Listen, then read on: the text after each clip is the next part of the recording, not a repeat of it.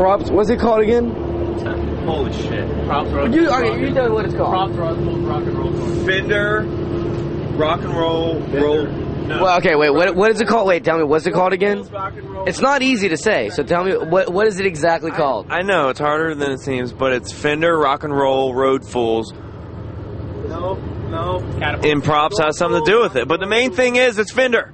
Rock and Roll. Fender Props Road Fools Rock and Roll Tour. Everybody knows it's. Is that right? Leave it to Fudger. All right. Well, say it one more time.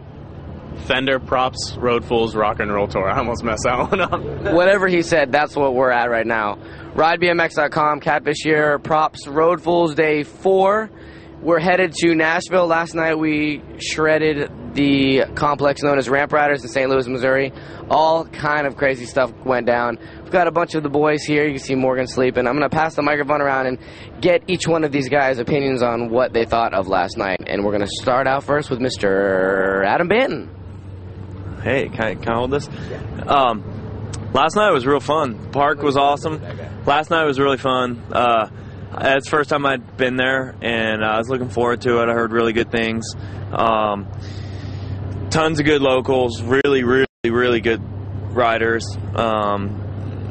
Everybody, I don't know, too many to explain. Lots of crazy stuff went down. I'm sure everybody will talk about it sooner or later.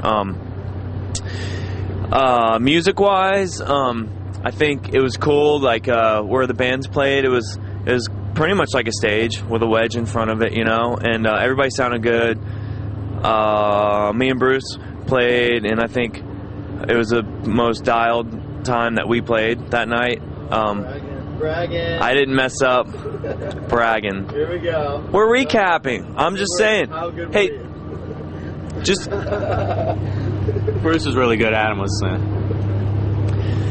Bruce was really good. Bruce sang a really cool song in Spanish, I think. Some other language. So that was really cool. I forget that he's fluent in rolling backwards in another language, bilingual. But it was fun. We rode real late again, and we got to sleep in for almost 4 hours again, so that was nice sleeping in. And Marco needs work on his people skills very badly. And I'm going to pass the mic over to Morgan. So, Morgan, after sleeping in for 4 hours, how could you possibly sleep anymore? More sleep. All right.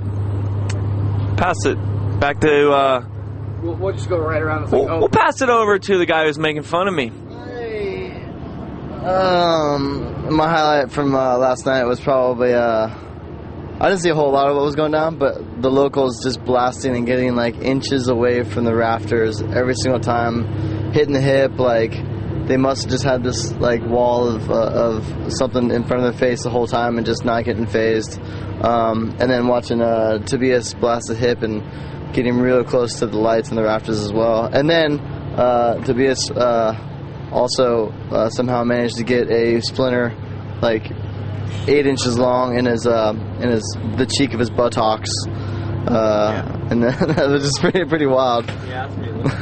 Yeah, he ripped his pants, his underwear, and then had a splinter, like a thick, long splinter in his butt cheek. So that was my highlight. So here's Jay Klug. I don't know. 2 things that stood out in my mind from the night were Dominic ice grinding from the vert wall into the 5-foot quarter. It was like a 20-foot ice grind. And the other thing was Chris Doyle jumping from the hip into the mini ramp. And he also turned down it. That was pretty incredible to see. And I don't know, besides that, all the locals shredding. One kid, Jared, can't remember his last name, Jared Dragon, did a manual to 180 tail whip. That was pretty crazy. But besides that, it was just fun to ride with everyone. It was a real good vibe and a real good park overall.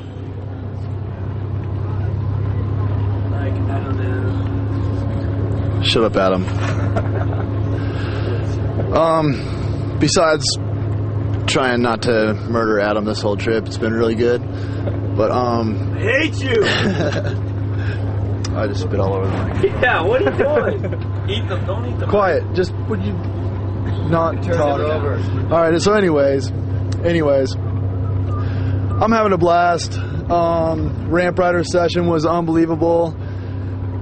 I pretty much missed probably 6 real good things, but I saw people trying them and I heard people clap when people did them, so I was just like, oh no, like because I'd be like looking at people trying stuff, and I don't know, I missed Carl Ice picking up the rail, I missed Nyquist and Zach Warden toothpicking the big sub box. Miss Doyle jump into the spine. Were you even at the skate park?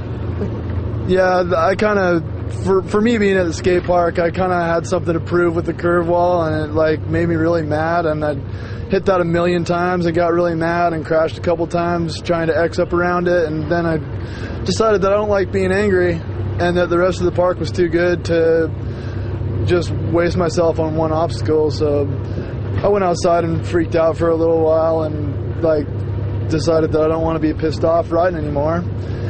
And so then I went in and sessioned a little bit, watched some stuff go down, had a blast. And I can't talk when Adam's taunting me. But anyways, I don't know, then I found another thing I wanted to do, and then that took me like 2 hours or something stupid, and I was just determined to not get pissed. And I don't know, we rode till like 2:30 in the morning, saw a bunch of amazing stuff, a bunch of really good locals, and everybody was really cool. I don't know, that's about it. Got back to the room real late, crashed in here, woke up and it was raining, and now we're going to Nashville. So that's about it. Trip's been great, like